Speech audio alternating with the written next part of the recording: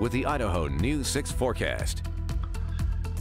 Well, a standard 4th of July weekend as far as conditions go here in southwest Idaho. You expect it to be warm, you hope it will be sunny, and it has been both, with temperatures right around average both yesterday and today. Here is a look at Boise from the top of the Grove Hotel. We see clear skies, a little bit of haze gathering in the valley, nothing to be concerned about, but just sunshine here in the valley. Here's a look at Payette Lake throughout the afternoon. You notice those clouds popping up along the mountain just to the north of Payette Lake there.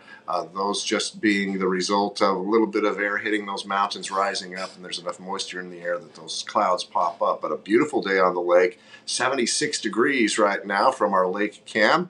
And the next couple of days, well, some change coming our way. It will be a beautiful day tomorrow if you're one of those who has Monday off rather than having Friday off for the holiday. A nice day on the lake with a temperature of 80 degrees and lots of sunshine. We'll see some clouds move in on Tuesday as a weak disturbance comes through.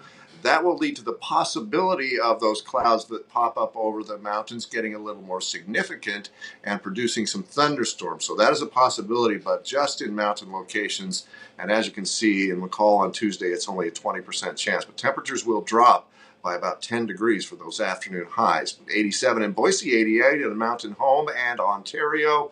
And again, 74 in Stanley and 76 in McCall right now. Nice day in Twin Falls. We'll get a little bit of a breeze here in the valley tomorrow. That weak disturbance coming through will come through on Tuesday, but you see the clear skies over Idaho right now. Still just a few showers right along the Montana-Idaho border. You see all of those areas in pink, and those are places where conditions are getting dry and weather is warming up, so there are fire weather warnings in those places. You see Sun Valley is one of the locations here, but that's Sun Valley, Nevada, not Sun Valley, Idaho.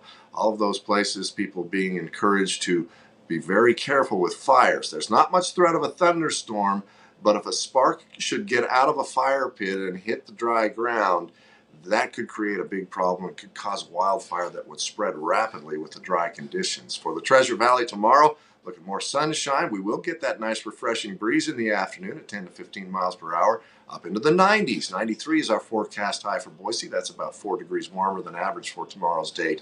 In the west central mountains, also a sunny day. 88 in Idaho City, but as you go up in elevation, you see those temperatures hovering right around the 80-degree mark after morning lows in the mid-40s. In Stanley, down to 37 tomorrow morning. If you're camping there, you'll want to make sure you have a nice sleeping bag, but 80 degrees in the afternoon. And in the Magic Valley, that same refreshing breeze out of the west at 10 to 15 miles per hour. Morning lows in the low to middle 50s and those afternoon highs hitting the low 90s. On Tuesday here in the valley, even though we do not expect any showers to come with that weak disturbance, our temperatures will drop. So 83 on Tuesday, 84 on Wednesday, those temperatures cooler than average. Then we go back to the 90s. Friday's afternoon high of 91 is right around where we would expect to be on that date. And then the weekend coming with temperatures around 5 degrees warmer than average, up into the mid-90s. I got a message, Madeline, from somebody who's watching at home and saying, hey, it looks like you have an antenna coming out of your head.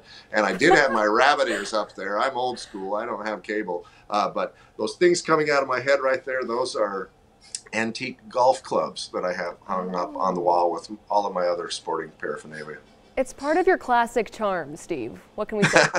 Thank you. I like it. Thank you so much, Steve.